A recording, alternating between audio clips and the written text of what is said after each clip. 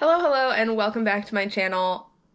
You guessed it, it's another chatty get ready with me today.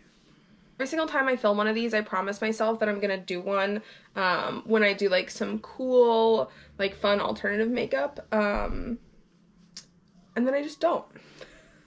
So I'm doing another like simple look today because I'm shooting some pictures for my social media and for some promotional things, and yeah, I keep meaning to do a fun makeup look when I film one of these, but I'll remember one day. Today, however, I wanted to sit down and talk with you about, I guess, like my career as a body piercer, and more importantly, how I knew that this was the right career path for me, because I see a lot of people online who ask me, like, obviously everyone wants to know, like, how do you become a piercer and how do you get into it, but I also get asked a lot, like, how did you know that this was the right career path for you? How did you know that you, like, wanted to commit to this and, like, this is what you wanted to do? And I think that's a really solid question to ask, especially with how often we see piercers, really good piercers, leaving the industry, because we see it a lot where people who've been piercing, 5, 10, 15 years are leaving piercing in droves to pursue other workplaces, and they're talking about piercing being not enjoyable anymore, being burnt out, or all of those things. And I think for a lot of people looking to get into the industry or in their apprenticeships or early on as a piercer, seeing all these really awesome piercers leaving can be really intimidating and can really make you wonder if you made the right choice or if you're making the right choice. And I really wanted to make this video, as someone who really loves piercing, who really has like a huge passion for body piercing, and I think this is my place. I think I've made the right choice in becoming a piercer, but also as someone who's outspoken about the flaws of the industry and about things that have happened to me in piercing that I do regret, because there are things about my time in piercing that I don't like, and that I try and speak out about so that hopefully other people don't have to have the same experiences. Now, I know I have not had the same relationship with piercing that a lot of other piercers have, because for me, like, there was never any question. Like, there was never any doubt in my mind. There was never any regret. Like, I knew from the jump that piercing was for me. Like, basically from the time my first studio offered me an apprenticeship and I started working there all the way through up until now, there was never a doubt in my mind. I never had any moments where I was like, oh, should I be doing this, or am I making the right call? Like, I just knew piercing was for me right away.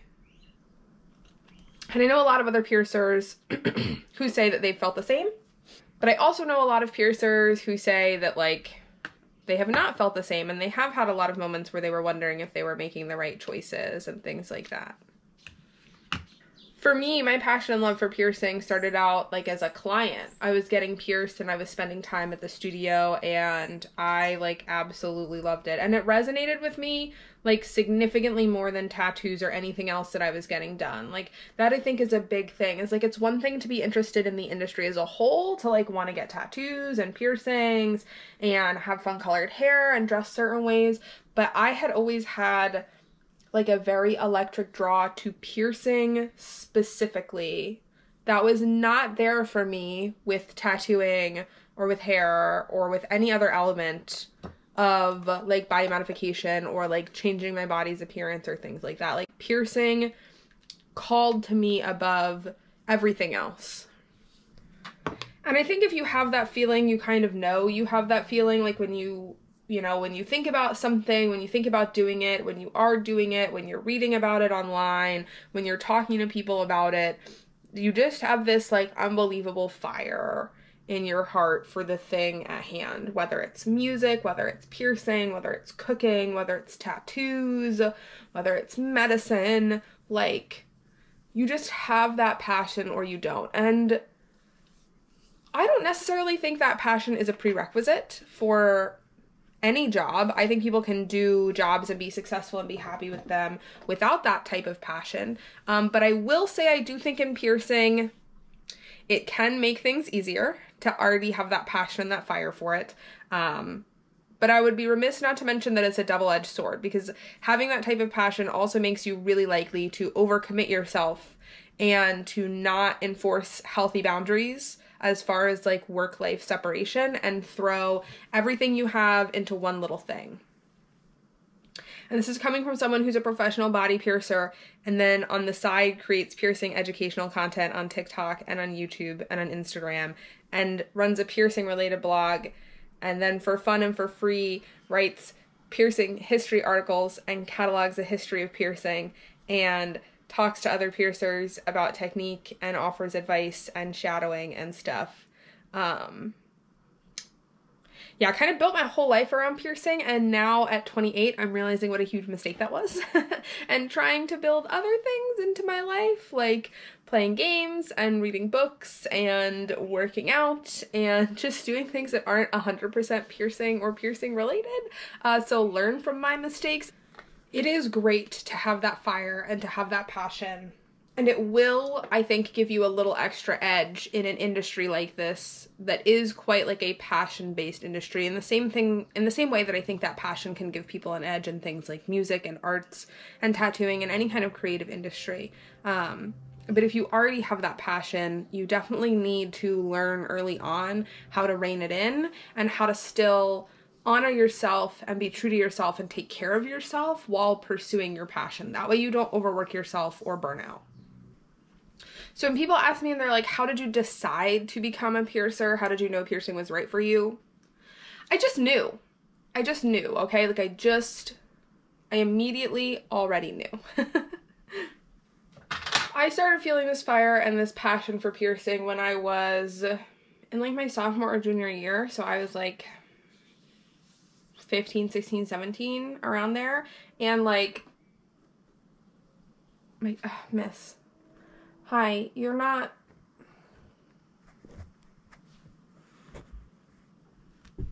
Thanks for flashing all of YouTube. It's really appreciated. Now, I was an arts major at the time. I was actually in high school and college at the same time for fine arts, and I thought that art was my passion, obviously, because I was pursuing it very heavily by doing high school and college at the same time. But I was insufferable. I like started incorporating piercings into all my artwork and in like everything I was doing. And I was just like, oh, I just like think they're really cool. I can't believe I'm going to post this on this video. But this is so cringy. This is a portrait that I did based off the sketchbook that it's in. I want to say this is like junior year, sophomore year, I think. So it's not very good. So please don't be mean to me in the comments, because I'm sensitive. But it was a portrait that I drew of myself with all the piercings that I wanted when I got older. And at this point in time, I had like, I definitely had like my tongue. I probably had some ear piercings. This might have been when I already had my first industrial, which didn't work out. And I might have had my eyebrow pierced at this time too. So I had like quite a few piercings already, but I wanted like a bunch. So this was me drawing like a self-portrait of myself in the future when I had all the piercings that I wanted, and it's so cheesy. But yes, I was insufferable with it. And it also very rapidly became like my special interest. I am neurodivergent. I have BPD, and I definitely have that brand of neurodivergency that breeds intense special interests, and piercing became mine in no time. And honestly, having spoken to a bunch of other neurodivergent piercers, be it folks with autism or BPD or just any kind of neurodivergency, it seems like a common thread that a lot of us, like our special interest turns into our career and like what we do. And for a lot of us, piercing or elements of piercing became our special interest early on, and now we're here. But I just knew, I've just always known, like I've always had, there's just always been this unbelievable sense of rightness when I think about body piercing and when I'm in this industry and I'm doing piercing. Like it just, my soul just knows that this is what I want to be doing. And I'm sure some of you out here can relate to this, especially if you are currently trying to become a piercer or looking for an apprenticeship. It is not easy. It is cutthroat. It is competitive. It can be very hard to find a good apprenticeship. A lot of times you end up having to move. I had to move across the country for my last apprenticeship. And it's just very cutthroat and it's very hard. It took me 4 years before I ended up in my like final apprenticeship where I actually started learning things correctly. And 4 years is an incredibly long time to spend trying to just get your start in an industry in a way you want to be. Now, I was working front of house or management positions in studios on and off during that time. There were time periods where I wasn't able to get a job in a studio, so I was working night shift in warehouses and at Walmart just to pay bills and make ends meet. But you know, I was 21 and I wasn't even a full-time piercer yet. I was still an apprentice. And I looked at these other people, especially others who had settled for less than great studios, who were already branding themselves as full-time piercers and super experienced and all this stuff. And I kept asking myself, like, am I making the right move? Like, am I making the right call?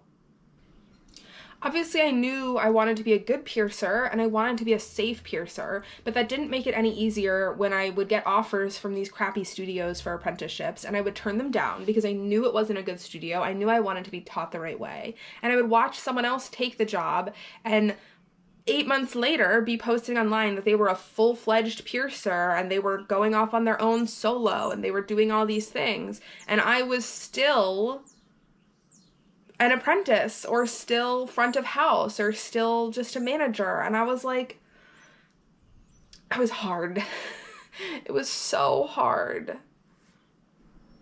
But if I can give any advice to you all, is that it is truly worth it to stick it out and learn the right way. And that if you really have a passion for piercing and you really want to be a great piercer, not only you really want to be a great piercer, but you really care about the clients. It is worth it. It is so beyond worth it to stick it out.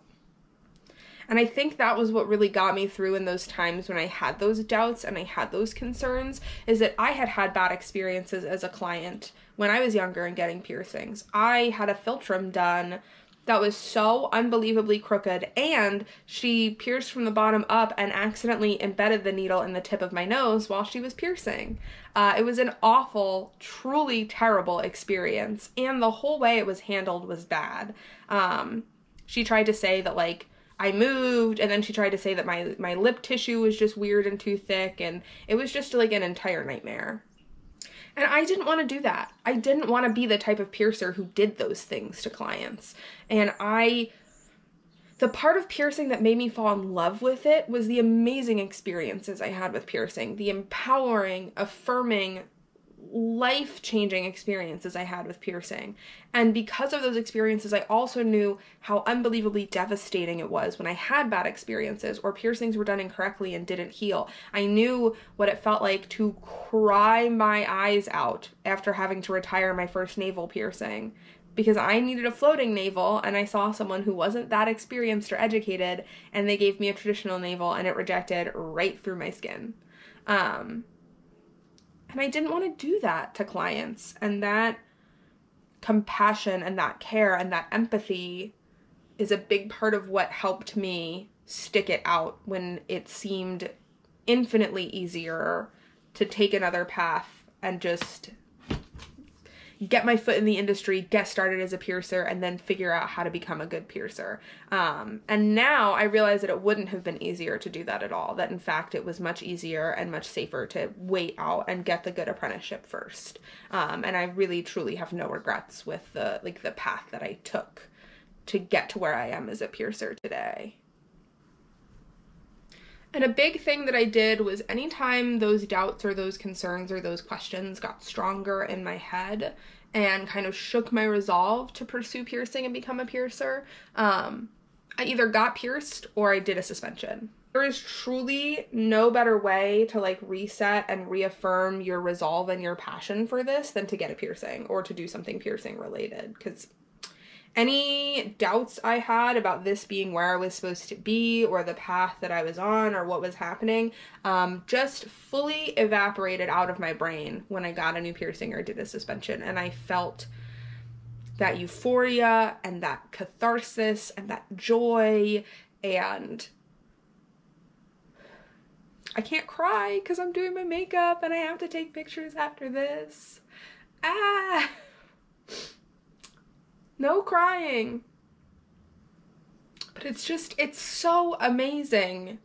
And I really think if you're called to this, and if this is your passion, if this is the right place for you, that you just know, and there is no better way to affirm that than sitting back down in the client's chair. Even if it's not a piercing that you want to keep, even if you just get play piercings, or you just let a coworker practice something on you, or you just do something to have that sensation, like it's still so powerful, and it still so strongly reaffirms that love and that drive and that desire toward the industry. I feel like as well, like another great way to determine if this is really something you want to do, and something that I feel like I wish more studios like offered or were open to, is like letting a non-piercer shadow for a day.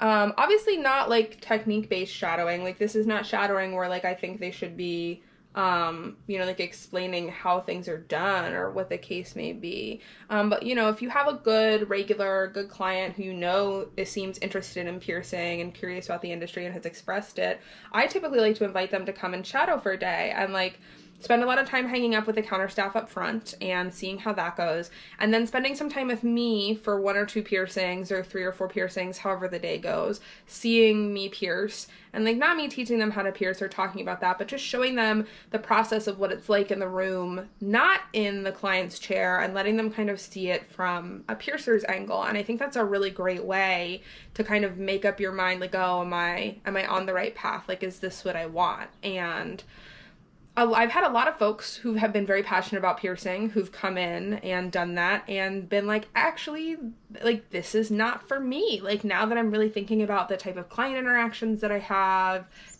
and like the emotional labor that being a body piercer can be, like, I don't know that I have that in me. Or sometimes there's people who are really passionate about the industry and they're really sure they want to be a piercer, and they come in and they, you know, they work on stuff and they shadow it and they go, actually, I'm way more excited about making body jewelry or working front of house and being a stylist or working in a management position. I even know folks who are more excited about doing taxes and running a business and counting the numbers than they are about actually doing the poking.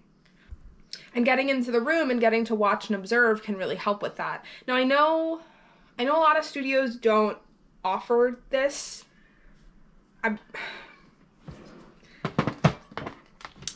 You know, everyone's allowed to do what they want to do, and I respect their comfort level and all that stuff, but for me, it is something that I will always be open to offering and that I do not mind. Obviously, it's something that's pretty tricky to do while I'm traveling and guesting because it's not my studio, so it's not my place to have someone come and hang out and shadow. But once I do eventually settle down at a studio, that's always something that I'm open to, especially for a good regular customer I know and a client I know, and having them come out and shadow and like hang out with me for the day and kind of really get a hands-on feel if this is something that they want to do.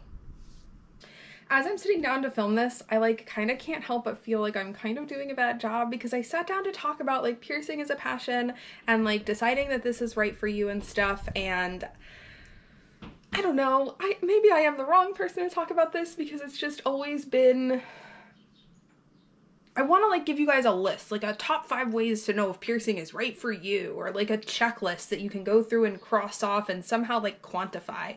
And that's just not my lived experience, and it's not an experience that I can speak to. Like I have the experience of like piercing has been my soulmate. Piercing has been my one true love. From the moment I got my first real piercing, my nostril piercing, all the way up until now, I've just had this like unbelievable connection and tie and tug to body piercing. And I don't know any other way to describe it than that. Like when I read cheesy fantasy romance novels, and I read a lot of cheesy fantasy romance novels, if we're being honest, and I listen to people talk about soulmates and connections and things like that, piercing is what makes me feel that way. The connection that I feel to this industry and to this art form and to my clients and to the fact that I get to do this every day, that's what makes me feel that, like, it sets my heart on fire. I really recognize that advice is probably not helpful to a lot of you, but I hope that some of you watching this have that same fire and that same passion and that same connection to piercing that I do. And I know that a lot of people feel that way because I've spoken with so many piercers who have this same feeling about piercing. And for those people, I hope that this video resonates with you and helps you feel affirmed and feel seen in your journey in becoming a piercer.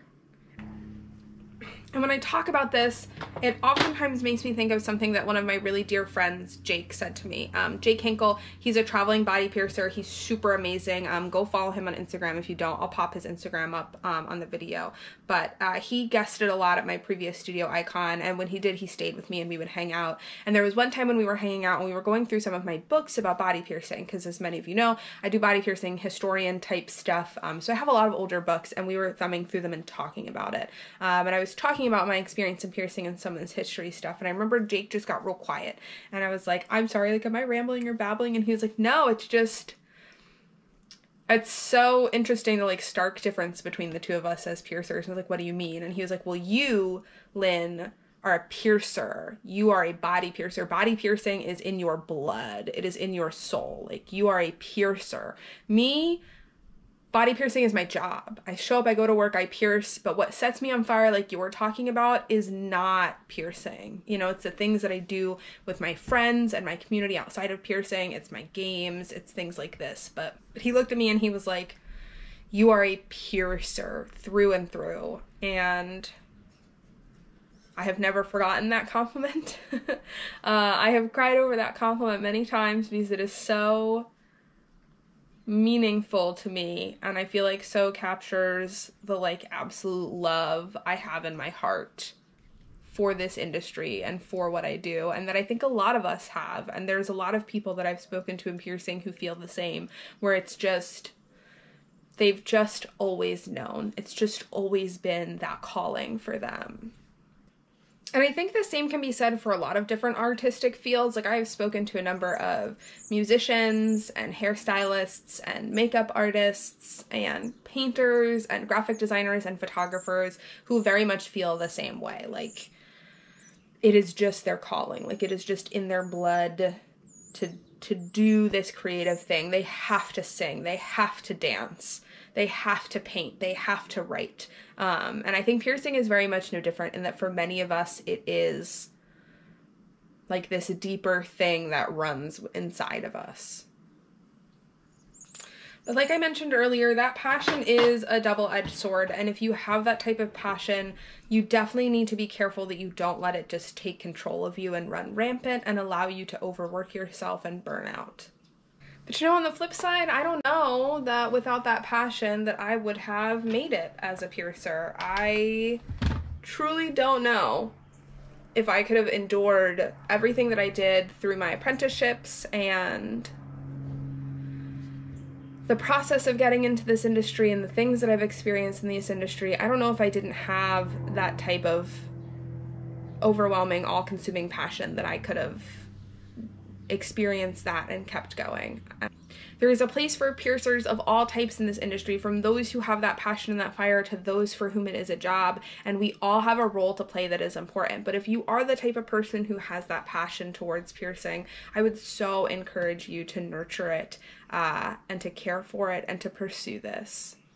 And I would also use that passion as that motivation to stay on the path that is right, that is safest for you and for your clients, that allows you to become the best piercer possible and not compromise or sacrifice just to get your foot in the door, because I promise it's not worth it, and it actually makes it way harder to end up as a great piercer, and you will live with a lot of the regret and the remorse of having done those bad piercings and hurt those clients, and it's just not worth it. I feel like this video ended up so rambly, and I'm just so sappy when I talk about piercing, and I'm so like mushy about it that I really wanted to sit down and make this concise, and instead I ended up just talking about how much I love piercing for whatever 20 minutes. But if you'd like to see me talk more about things like this, like getting into the industry, piercing is my passion, experiences I've had both being pierced and doing piercings. Let me know in the comments down below. Thank you so much for, as always, hanging out and letting me just ramble and chat. And I'm so excited to go take these pictures, and I can't wait to post them and show y'all them. They're gonna be so cute. And yeah, have a great day. Bye.